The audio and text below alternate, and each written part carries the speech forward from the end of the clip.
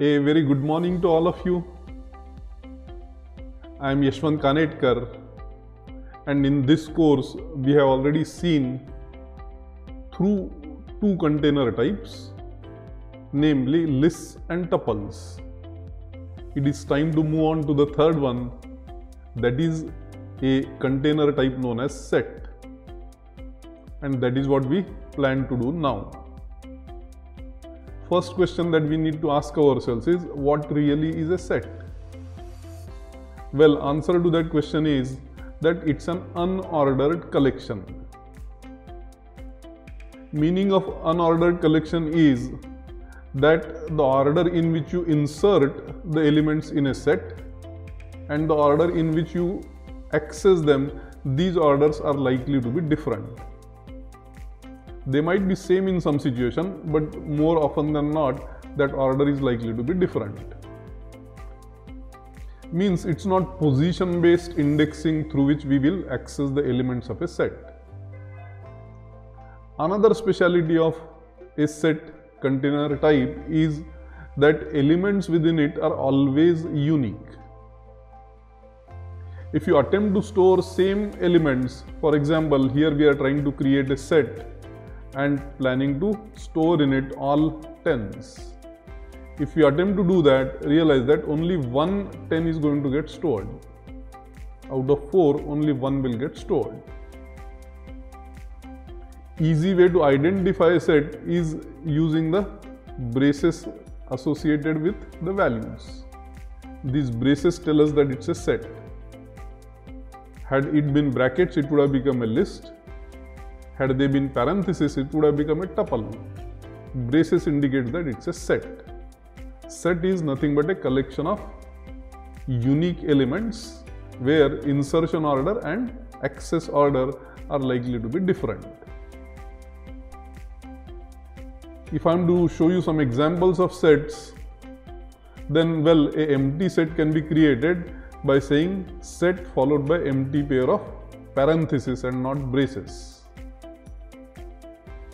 Normally with a set you associate a pair of braces, but when you are creating an empty set, you have to use a pair of parentheses. If one element is to be stored in a set, then I have to just say the element within a pair of braces. I do not need a comma here the way I needed it in case of a tuple.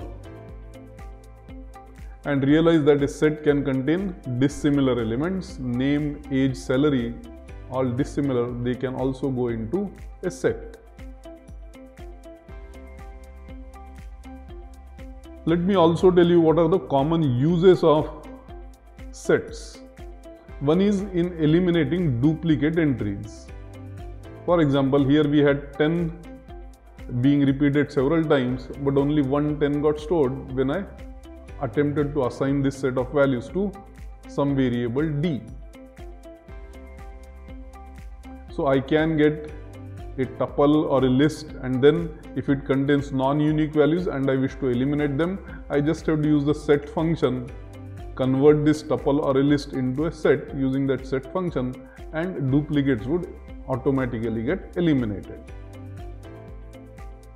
Second place is where I want to do membership testing, whether an element is present within a set or not.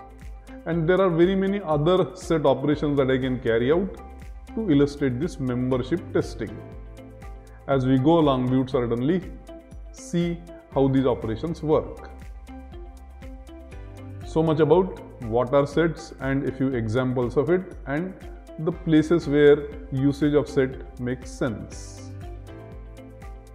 Let's now see how the storage happens in case of a set.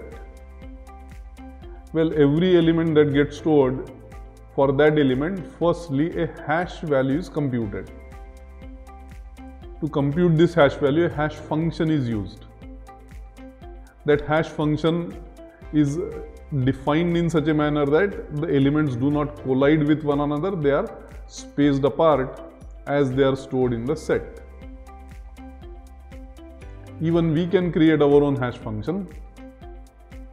For example, we may say that if we are to store a number, then take its first digit and last digit, add them, multiply it with 7, divide it by 3, and then obtain some index according to which, or at that position within the set, the value will get stored. So hash function, there is an art in doing that, defining it in such a manner that elements do not collide with one another.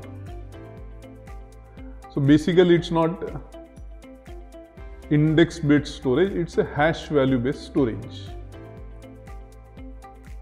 Hash value of any element, no matter whether you compute it at this moment or after some moments, that hash value is going to be same, because you pass this value to a hash function and it will apply the same series of steps to obtain the hash value. So no matter when you insert the element, it is going to get inserted at the same position. Hence, order of insertion would simply not matter. To demonstrate this to you, let me create 3 sets. Here is the first one containing 12, 23, 45, 16 and 52. Then I create one more set in which I use the same elements but I change the order of insertion.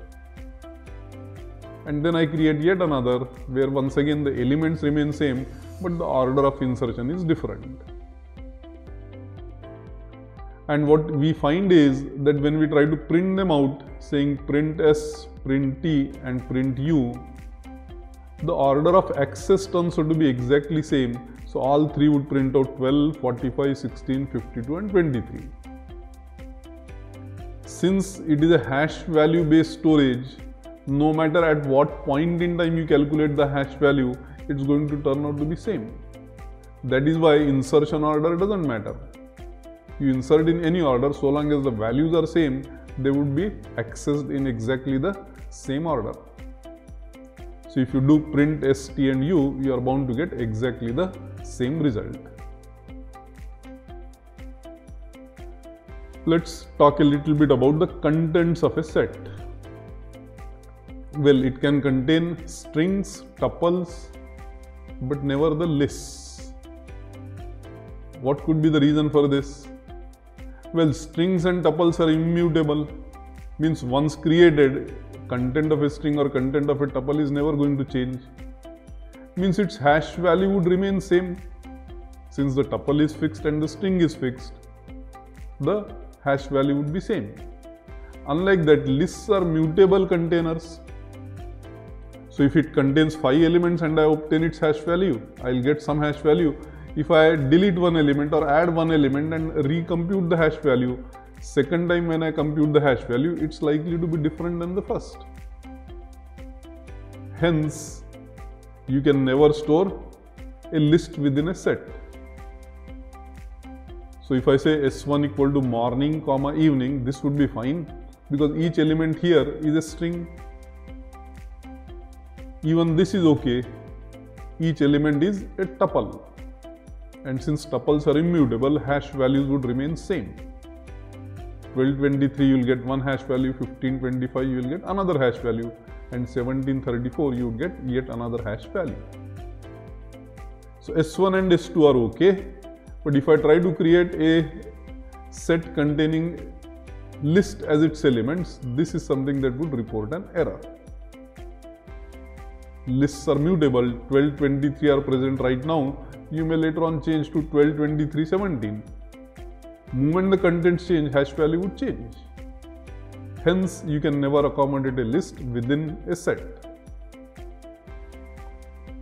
If I say A is equal to gate, fate, a tuple and a string, this should be fine. Appears to be, but realize that a nested tuple is fine, a nested list is fine, but a nested set is never allowed. So this is bound to report an error. Then if I have a set like this containing values 1, 2, 3, 4, I can easily unpack those values by saying star of x. We had seen this unpacking. Same unpacking concept can be applied to a set. You can unpack elements of a set by saying star of x. This unpacking we have talked about in relation to list, in relation to tuple, where we could unpack both of them using a star. Well, same is applicable even to a set. So 1, 2, 3, 4 is the output that we expect. So much about what is a set, what are its contents, why insertion order is different than access order, and where a set can really be put to some good use. Goodbye, good luck, and thank you.